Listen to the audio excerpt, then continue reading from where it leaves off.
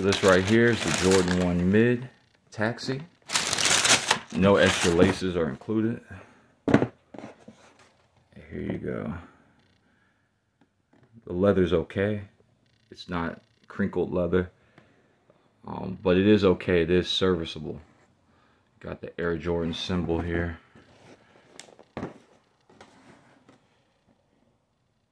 What I really love about this shoe in particular is the black tongue that matches the black toe box. Usually Nikes like to start switching different colors for the tongues. The shoe is always what most ones is true to size. You can go up a half a size if you want, full size if you need to. It just depends on what you're trying to do. Black Jumpman, yellow inside. But first, guys, let me show you this. This is something that you're not gonna see when you're going to pick up the shoe today or whenever you do.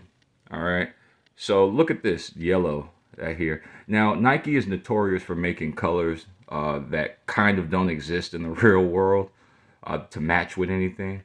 For instance, you know, they've had maize in the past, gold, yellow, anything like that. Now this is a taxi, so it's supposed to be a taxi yellow, but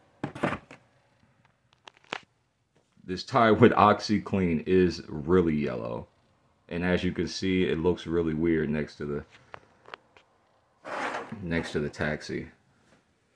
And then I brought another example to show you more of what the color might look like.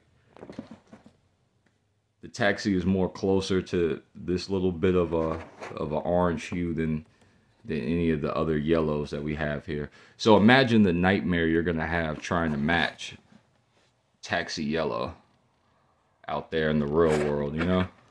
So I wanted you guys just to be aware of that. Other than that, do you care if it's a Jordan 1 Mid? I mean, does it matter?